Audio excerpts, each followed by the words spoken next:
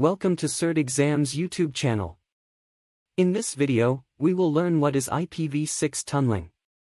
IPv6 tunneling is the process of encapsulating IPv6 packets within IPv4 packets to allow them to be transmitted over an IPv4 network.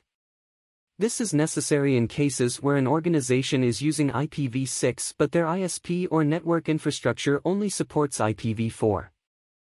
There are several types of IPv6 tunneling, including manual IPv6 tunneling. In this method, the tunnel endpoints are manually configured on the routers or hosts.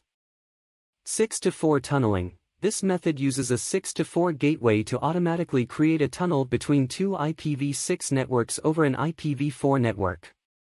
ISOTAP tunneling. This method uses an intrasite automatic tunnel addressing protocol, ISOTAP, router to automatically create a tunnel between two IPv6 networks over an IPv4 network. Teredo tunneling. This method is used to provide IPv6 connectivity to hosts behind NAT devices by encapsulating IPv6 packets within UDP packets.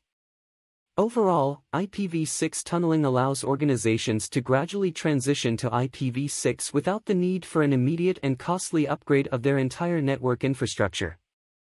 Thank you for watching. Do check out other videos on various networking fundamental topics on our channel.